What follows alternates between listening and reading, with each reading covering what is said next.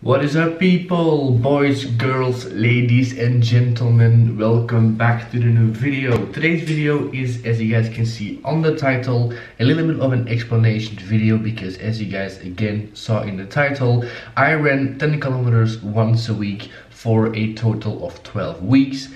And I kind of want to show you guys why I did it, how I did it, and also the results that came from it. So, hope you guys enjoy the video. The reason I actually ran 10 kilometers for a total of 12 weeks is because of school reasons. Now, I've actually talked about this in one of my previous videos.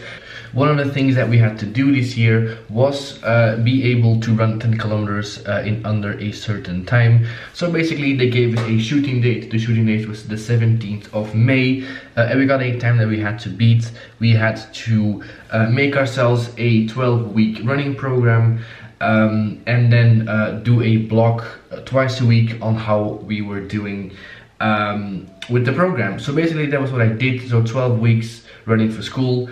For me personally, my shooting time was to run 10 kilometers in less than 57 minutes, which for me was actually very doable. The first week I actually ran 10 kilometers in under, I think, 55 minutes, so I pretty much beat the shooting time for me the first week.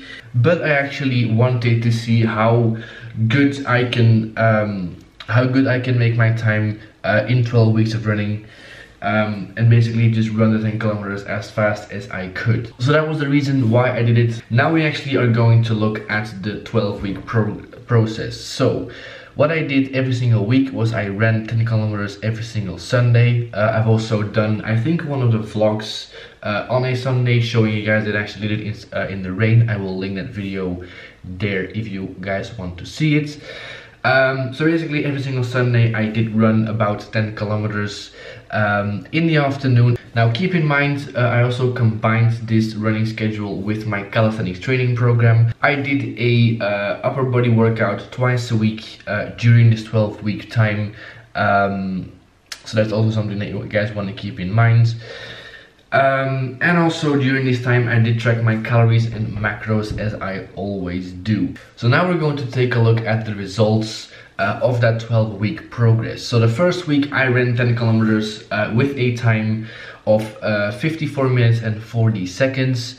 After 12 weeks of running, I actually got that one down to 51 minutes and 56 seconds. So I basically did almost 3 minutes better than the first week. Now, can you get more than 3 minutes of your time in a 12-week period?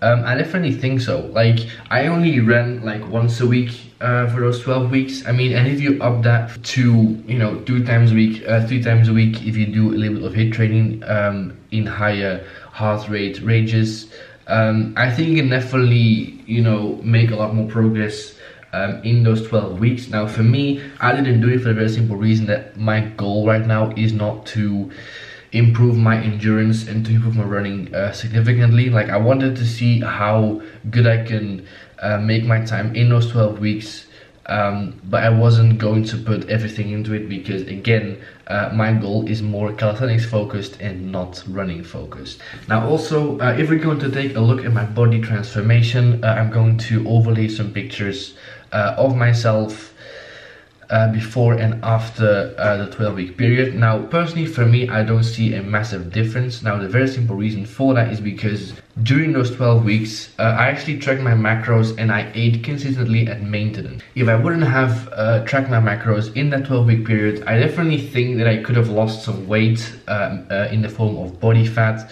but I just ate at maintenance for the entirety of the 12-week period, which resulted in me not losing any body fat. Now this is also something that I do want to touch on. A lot of people, when they start running a lot in a certain time frame, they will often portray this image of, you know, if you just run and just do a lot of cardio, you will lose weight. Now that is true to a certain extent, but the reason that you lose weight is because you are in a calorie deficit. And if you take the calorie deficit away by out eating what you are burning in those training sessions, you will not lose any weight. But obviously, increasing your calorie expenditure will make it a lot easier to stick to a calorie deficit. So that was the video, guys. I hope you guys enjoyed it. I'm also gonna make a video talking about how to combine running and calisthenics to achieve any goal that you want. Maybe you just want to do cardio and you want to still be in a calorie surplus or maintenance. Maybe you want to do cardio and go into a calorie deficit. For any of those goals, I will explain to you guys how to approach it. Also, I will explain to you how to combine your training splits and your cardio routine for whatever goals that you do have. But that is something for a future video. So for now, I hope you guys enjoyed the video. If you did, make sure to like and subscribe.